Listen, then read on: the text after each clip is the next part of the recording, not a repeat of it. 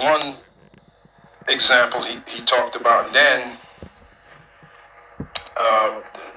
the alphabet people, you know, he happened to spot a couple individuals who were members of the alphabet people.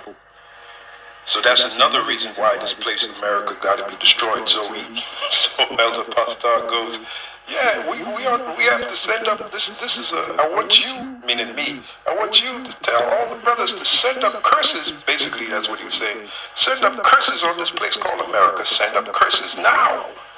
So this is why I'm doing this video. Like I told him, as soon as I get off the phone, I'm going to do a video. He didn't tell me to do a video.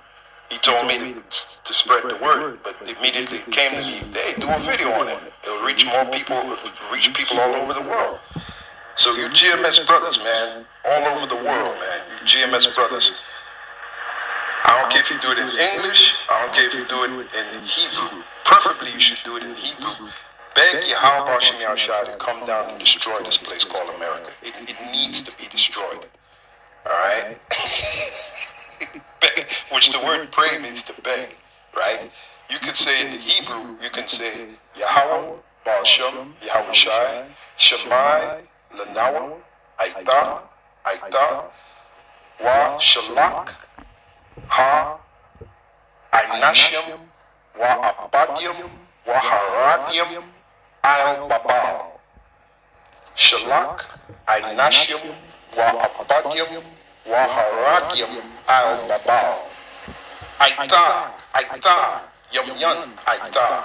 What I just said in the ancient Hebrew is, O Yahweh Shem Yahushua, send punishment, destruction, killings upon Babylon. Babylon the Great is America. America is Babylon the Great. Babal is Hebrew for Babylon. Okay? Babylon. And Babylon, we know, according to the scriptures, preferably the book of Revelation, we know that America is Babylon the Great in the scriptures. Now, there's nothing wrong with that. We can do that. If we did that every day, maybe just maybe Yahweh will speed up the destruction.